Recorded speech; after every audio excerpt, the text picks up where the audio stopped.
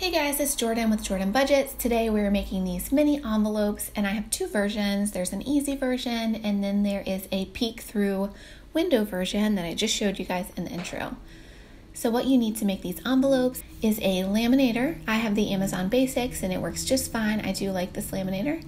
You need lamination sheets. You need cardstock or paper. Regular paper would probably be just fine. I use the white cardstock that I'm showing on the screen here. You also need some kind of a little mini card that's just to scrape and shut that, just to evenly fold that paper, and then you need scissors. You're also going to need to go to the description below and print out the template that I made for you guys. It's completely free. I just wanted to share something with you guys and see if you liked this. If you do like this kind of free printout, please let me know in the description. Give this video a like and I will be sure to make more free printables for you guys. It's just something that I'm making for myself, so I thought, why not share it? And for the easy version, you just print one side, you just pick print on one side. And then for the more difficult window peek through version that is on the screen now, you want to pick print on both sides, and you want to pick to print it and fold on the short end. I'm trying to show you guys that on my screen here, but it looks a little blurry to me, so I'm not sure that you guys can see, but just pick print on both sides and then flip on the short end. And these are what your printed templates should look like. That is the easy and the window peek through version. We're going to start with the easy version now. You're just going to want to cut it out. And here I'm just cutting out both sets of templates. We are going to walk through the easy template first.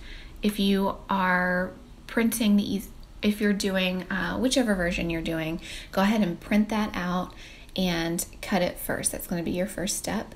And you do want to make sure you cut off all of the white on these templates, just to make sure it doesn't come through on your final product. Okay, and starting with the easy template, you just want to fold that in half. And here I'm going to use the card that I mentioned that I have. Again, you can use any kind of card, credit card, ID, anything like that. That just helps you line up the edges and then fold down that crease really securely so it doesn't mess up the lamination process at the end.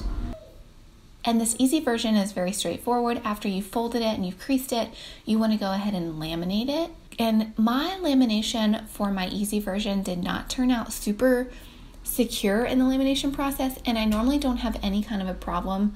So I think if you're using cardstock, it might be best to only put 3 of these per lamination sheet. Again, mine just wasn't super secure, so I would try it that way. Do not do like I did. Don't put all 6 in there. I think it really messed with the security of the lamination in the end. And then after you have laminated it, of course, you just cut it out. You want to cut it as close to the edge as you can without cutting into any bubble up that might happen in the lamination process. And that is it for the easy version. That one is really straightforward. You just need that template to laminate it and to cut it. So I'm just showing here the difference in what we just did on the left versus that window peek through, which is what we are about to do. You're going to fold it the exact same way. This time you're just making sure to line up that very small corner to the edge corner of the back of the envelope. I hope that made sense. That sounded weird, but you're just going to fold it basically the exact same way, and then you're going to crease it down using your card. And here's where things get a little bit different. You're going to use that triangle that was on that last page. That is just a template for that peek through window.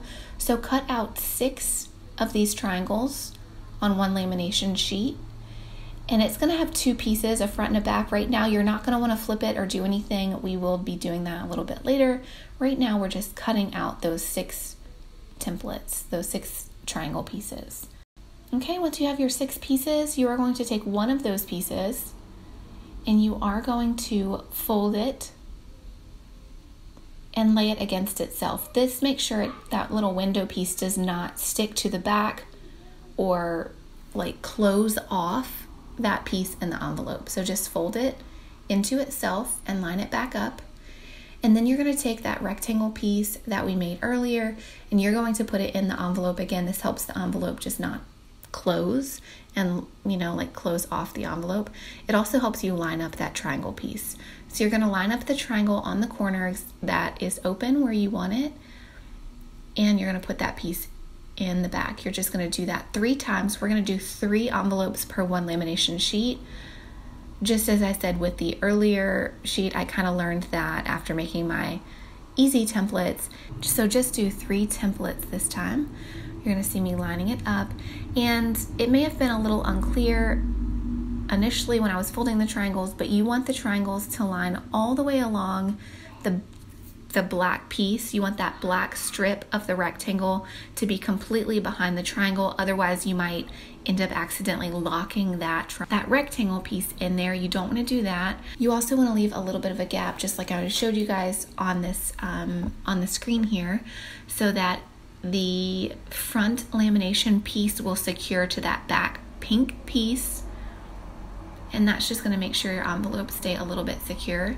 And again, we're going to cut out these envelopes, leaving a little bit of a gap of lamination on all of the sides and the bottom, but cutting all of the lamination sheet at the very top.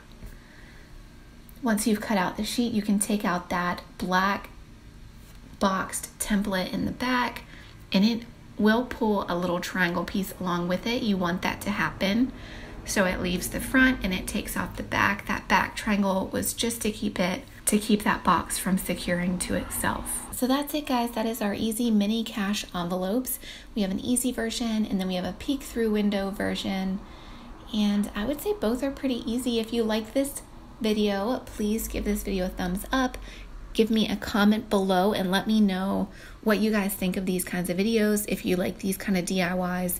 This is my very first video like this, and I've only been on YouTube for like a few weeks at this point.